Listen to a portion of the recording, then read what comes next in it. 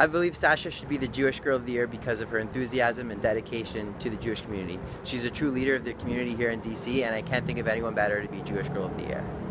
I think Sasha would be an amazing Jewish Girl of the Year. She has this unique way of bringing people together. She puts you at ease, she brightens your day, and she makes you laugh, and she would be outstanding in this capacity. Sasha should be Jewish Girl of the Year because I know girls say this all the time, but when I met her, we literally became best friends in like 2 days, and that's how she pronounces literally. And every person I've introduced her to says she's so great and so easy to get along with. She's honestly the friendliest person I've met here in DC. Sasha should win Jewish Woman of the Year because she's a great person. Second memory of Sasha, I was walking outside Metro Center's subway, and I see Sasha over yonder as I'm crossing the street. She's wearing these open door sunglasses. She waves me down and goes, "Hey, are you coming to the Gather Jews event?"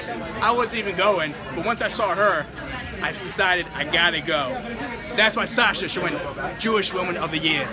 I think Sasha Altschuler would be perfect for Jewish Girl of the Year because she is super sweet and caring, and she lights up every room she walks into. Sasha is the greatest person in the world. Sasha Altschuler should be Jewish Woman of the Year because she makes some mean garlic challah. Sasha should be the Jewish Girl of the Year because she is so cool and she is so inspiring, and I look up to her so much, and she's like a big sister to me.